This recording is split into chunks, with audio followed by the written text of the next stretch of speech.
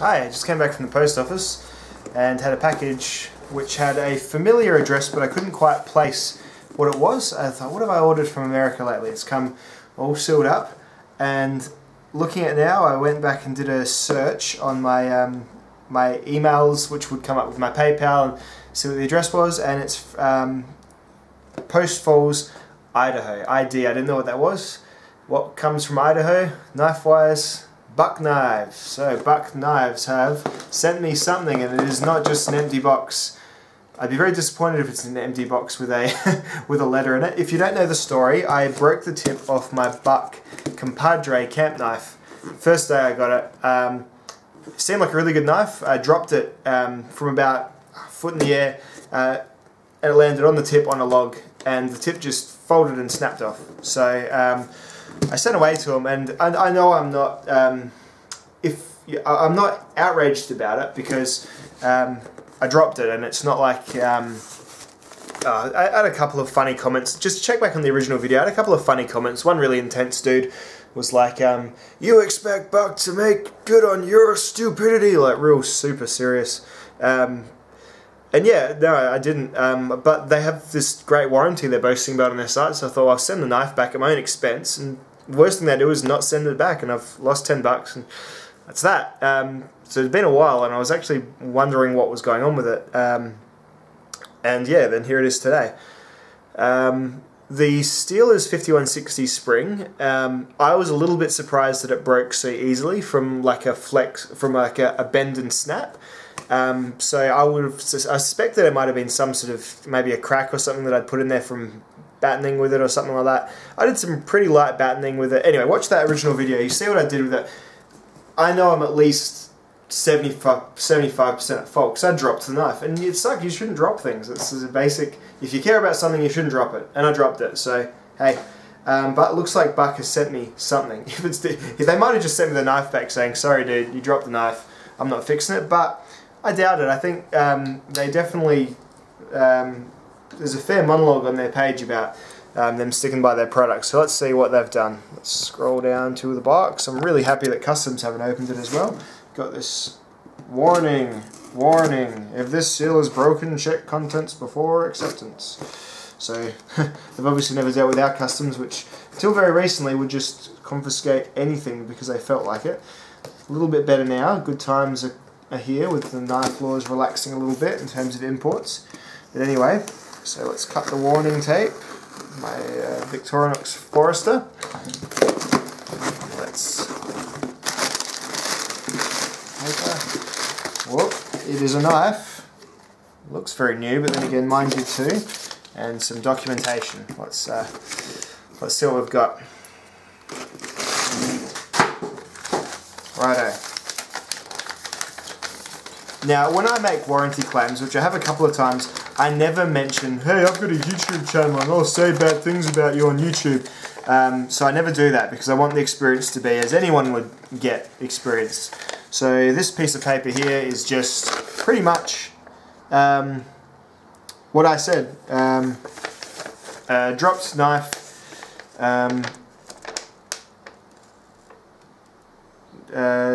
Broken tip, knife was dropped. Knives will break when they are dropped and hit a hard surface. They reshaped the blade, no defect found. Mine was, and my statement pretty much says, drop it into a hard log, and there you go. So they said, hey, the knife will break if you drop it, which, wow, we're just saying really, me and Buck just have this real scientific dialogue. So they've fixed my tip. So they have, goodness me, that is my knife. It's got my scuffs, and look at that. That is a really, really nice looking tip repair. Look at that. It's probably lost about maybe a quarter of an inch or something. Real nice swoop up. And you know what? It's because it's been broken and now fixed, it's like a bit of a thicker tip, which is probably better for a dingus like me. What a happy result. They thought, hey, if we send this guy a new one again, he's such a mong, he's just going to drop it again and ruin his new tip. So let's make this a training. Let's put the training wheels back on this knife for this guy, and let's give him a nice thick tip to muck around with. Which, you know what, I really appreciate. that looks cool. It is a, you know, it's probably barely any shorter than it was. Let's get something in comparison. 1 minute there. 1 minute. Barely any shorter than it was. I reckon this compared pretty well to the Genesis. I reckon it was a similar length knife. Yeah, so it's a bit longer. I think it was about a 5-inch blade originally. So yeah, it's probably lost about maybe a half to a quarter of an inch. But that's cool. That is, because you know what I was thinking, if I get another one, am I going to be scared to use it, because am I going to be scared of that delicate tip? So it works for Buck and it works for me. And it would have taken him a little while to grind it down, but it's a very clean grind job as well. So very, very sharp edge there. Let's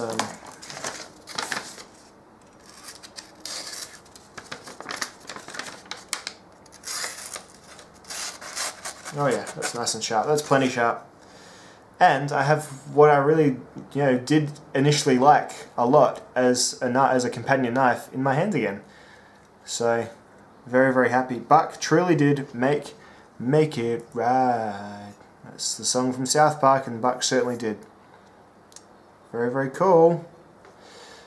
Buck companion. Oh yeah, real warranty stories. Boca also with the Voxroll. Boca refunded that as well. Well, Aussie Knives actually stuck their necks out and refunded me first, because they said, well, obviously that shouldn't happen. Again, I didn't show anyone that video because I'm not for trying to get a special...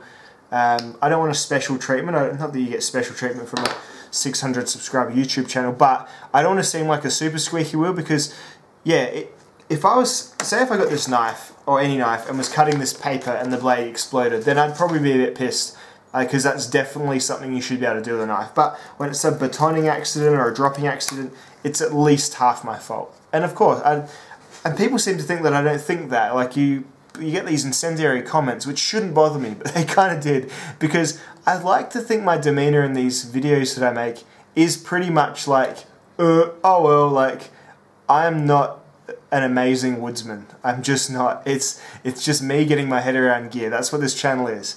So, but yeah, so with even that Boca, I got that Boca one. Check the video comments. Just recently, some dude was like, "You're an idiot." I'm like, I know, and you're slandering a whole line of knives with this one knife. I'm like, no, I'm absolutely not. I'm showing you what my one knife did.